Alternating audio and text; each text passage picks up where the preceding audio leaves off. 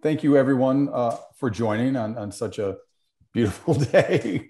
I'm going to share my screen here and let me know if you can see it. A thumbs up, anybody? We good to go? Great. Okay, so this is the title of this presentation is Transgressive Aesthetics When Children Curate the Classroom.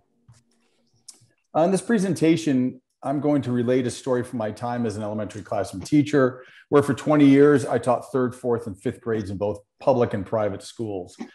This was prior to my entering into higher education, first as an instructor at Syracuse University, then as a clinical assistant professor at Fordham's Graduate School of Education at Lincoln Center in New York City, and presently as a tenure track assistant professor at Cazenovia College. Before beginning, I'm going to invite you to write down any yes, but what about type questions you might have during this presentation. These will be addressed at the end.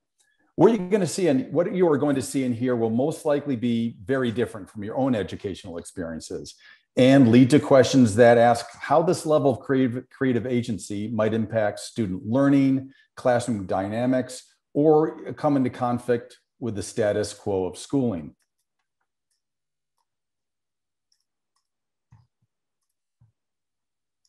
My story begins a few years ago while walking through the galleries of the Massachusetts Museum of Contemporary Art, also known as Mass MoCA. I came upon an installation seen here by the artist Katerina Gross. Gross had used an industrial spray gun to paint expanses of garish colors across colossal styrofoam blocks and monumental mounds of dirt. Her colors also flowed effortlessly over the walls and pooled onto the floors. According to one art critic, Gross was able to reinvent the interior space as she created these immersive environments that melded painting with sculpture. Gross's show was also described as an installation that, quote, contaminates the blank space and its surrounding in a sudden release of Baroque energy. The more I wandered among the work, the more I became interested in Gross's ability to transform this massive gallery space in new and unexpected ways. The hulking styrofoam forms, pristine and white, propped up together atop enormous mounds of colored soil, envision an aurora borealis alighting on a surreal moonscape. As I continued to move through the space, I eventually found myself no longer looking at it as a work of art, but becoming part of the work of art. In one section, Gross sprayed a wide swath of bright greens and acidic yellows over a portion of an exit door. Suddenly, I was reminded of the way my students would creatively interact with our classroom space using pencils, markers, and paint in a zealous attempt to leave their visual imprints on our walls, floors, doors, windows, and ceilings. Here's an image of my classroom where the students were allowed to curate the classroom, meaning they were allowed to choose how they wanted to interact with their learning space. The children, alongside their teacher, decided how they wanted to organize and store supplies, exhibit projects, and decorate the classroom in any way that best fit their learning needs, desires, and interests.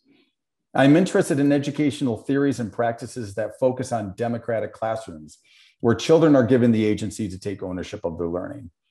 This pedagogical approach allows the students to bring their interests into the classroom, have a say in how they go about their learning, and explore learning through various modes of creative expression.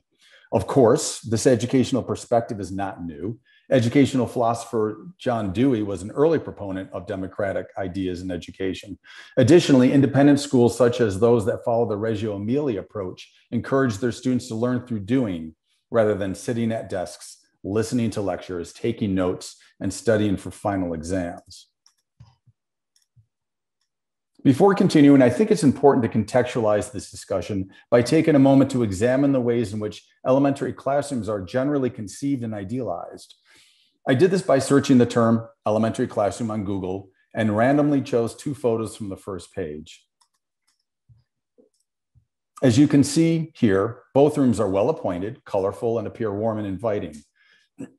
However, what interests me is the idea that, although inviting, classrooms in general remain highly standardized learning environments with pre-established codes of conduct that leave little or no opportunities for students to add their decorative marks or bring their own aesthetic ideas to bear in a place where they spend a significant portion of the day.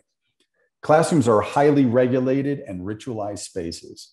Even in bright, welcoming environments, as in the two examples presented here, it appears that the teacher has decided what items are displayed on the walls, hung from the ceiling, and contained within the shelves and cabinets. We can look at these classrooms and get a good sense of where the children are allowed to sit, what spaces they are allowed to occupy, and the rules governing how they are allowed to move about and navigate the classroom space. It is also apparent where the students are required to focus their attention as they populate various portions of the classroom. These classrooms are familiar to us. We immediately recognize them as elementary classrooms because of how classrooms are portrayed in popular culture, presented in the media, and from our own experiences as students in similar looking educational environments when we were children. These classrooms are visually coded. For instance, we don't ask why the stars or flags are hung from the ceiling. Rather, we assume that they were placed there by the teacher as some sort of inspirational decoration. Similarly, we don't question why the alphabet written in cursive writing is prominently displayed in the front of the room, nor do we question how the desks are arranged, the bookshelves organized, or the many posters and items displayed on the walls. We simply accept it as an elementary classroom. Whereas in my classroom, it was difficult for an adult to read this type of classroom space, simply because it appeared unfamiliar and lacked the visual codes we are used to seeing in classrooms, elementary classrooms in particular. My classroom was by the children and for the children. The students were allowed to curate the classroom space according to their personal aesthetic. They took part in deciding such things as how the walls were decorated and how the furniture was used. I felt my role as a teacher was to provide a safe space where the children could enact their creative learning unimpeded by predetermined modes of curricular delivery or conventional schooling protocols and expectations. Here, the students had ownership of their schooling experiences such that they were allowed to adapt the classroom environment to best fit their comfort level and learning interests. Of course, this development in my classroom didn't happen overnight, but gradually over the course of many years. Various methodologies and practices emerged as I continued to research, explore, and experiment with the concepts of student agency, empowerment, choice, and creative learning. According to one educational researcher, art constitutes one of the oldest forms of knowledge and knowing. Similarly, being immersed in a classroom environment curated by my students offered me as their teacher insights into how they went about their learning. This type of pedagogical approach began in the early years of my teaching career when I became fascinated with how the children went about their self-initiated creativity in schools. The self-initiated creations, as I call them, were usually made from the detritus children acquired from classroom floors while walking through the hallways, or when they had an opportunity to surreptitiously pilfer from a supply cabinet or teacher desk.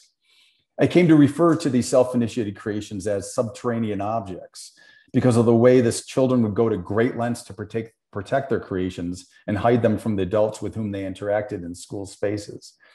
I then decided to see what would happen if the children were given more latitude when making art in school, which led to my very first research question: what would happen if I allowed my students to bring their self-initiated creativity out in the open? What occurred was significant.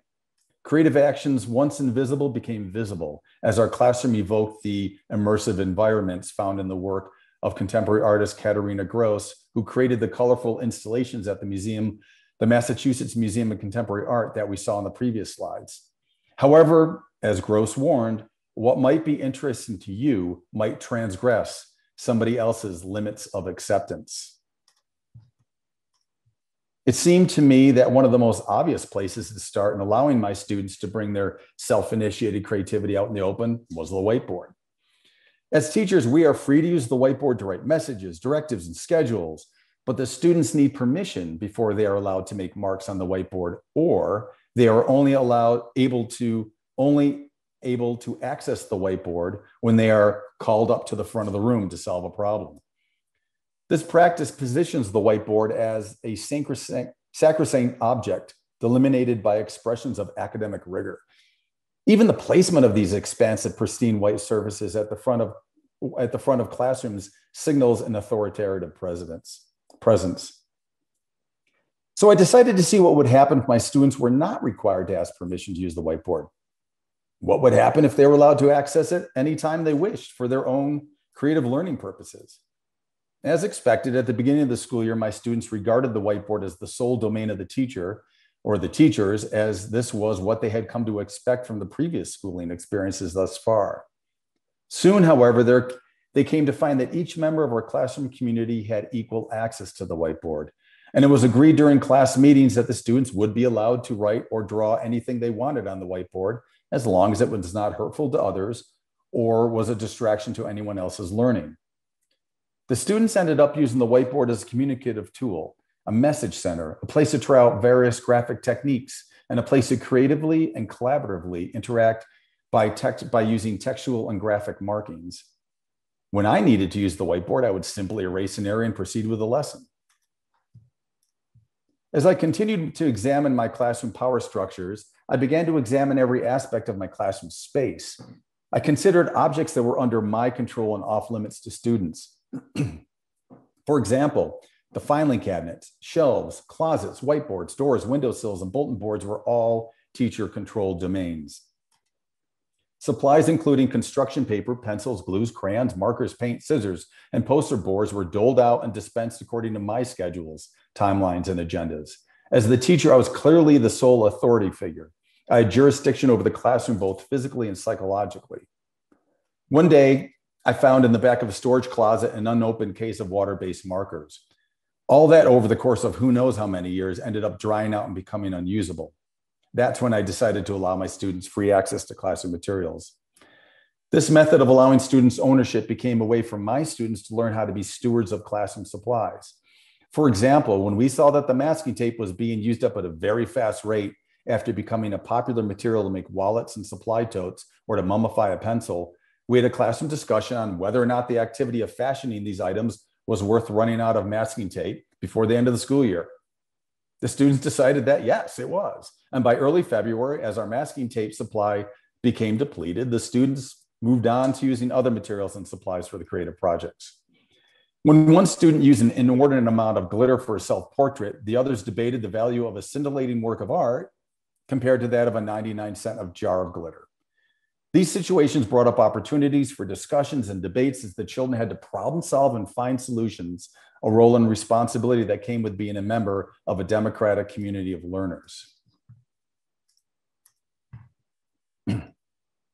As this practice of student agency enacted through choice-based self-initiated creativity grew during the regular learning day, I saw how it played out in every aspect of our day. In the past, like many other teachers, I required students to put away any type of material that I thought might distract them from their learning. I then allowed my students to decide what objects and materials they needed or desired to have part of their learning activity.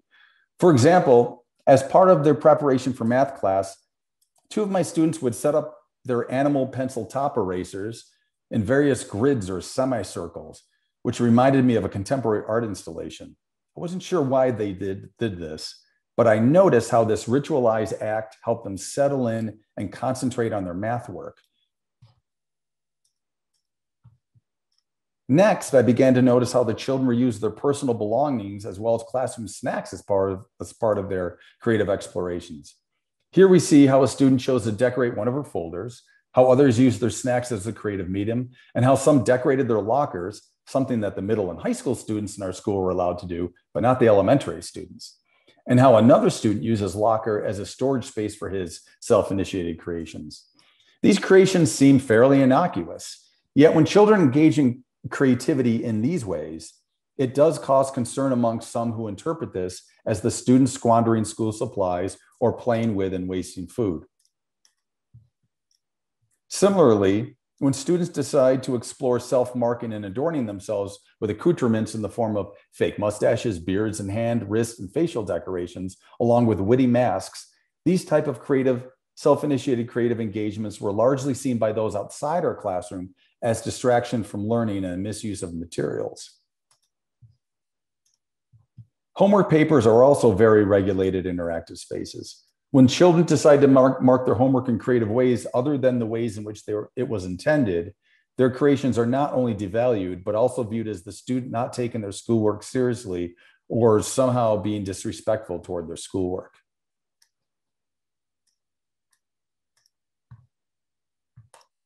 As previously mentioned, student bodies are also highly regulated in classroom spaces. Whereas when my students were allowed to position themselves in ways that best suited their learning needs, It was demonstrated how children will interact in various ways, but still be very much involved as a part of a classroom community of learners. This concept of student agency extended beyond the classroom and even beyond the playground, where our students were allowed to, excuse me, explore the wooded spaces that bordered the playground. And now I want to go back to the image of my classroom to better explain what you are seeing in that photograph that I showed earlier during this presentation. So here's 3 detailed portions of the classroom that I'm going to explain and why it looked, how it came to look this way. So on the left, the climbing wall. When a handful of students overheard my teaching partner telling me about how we enjoyed the sport of climbing, students asked if we could build a climbing wall for them in the classroom. Then in the center, when we had a class discussion and debate about children doodling on desks and marking the walls, it was decided through a class vote to allow the students to express themselves by marking the tables, walls, and even classroom window shades. And then on the right, when my teaching partner and I noticed that the students enjoyed sharing their learning via skits and other types of dramatic presentations, we built them a classroom stage, which they were then freely allowed to decorate and arrange according to their liking. Although this may look strange, and it even has been described by past administrators as messy and chaotic, every aspect of the classroom was purposeful, intentional, and emerged from the learning styles, desires, and creative needs of the students.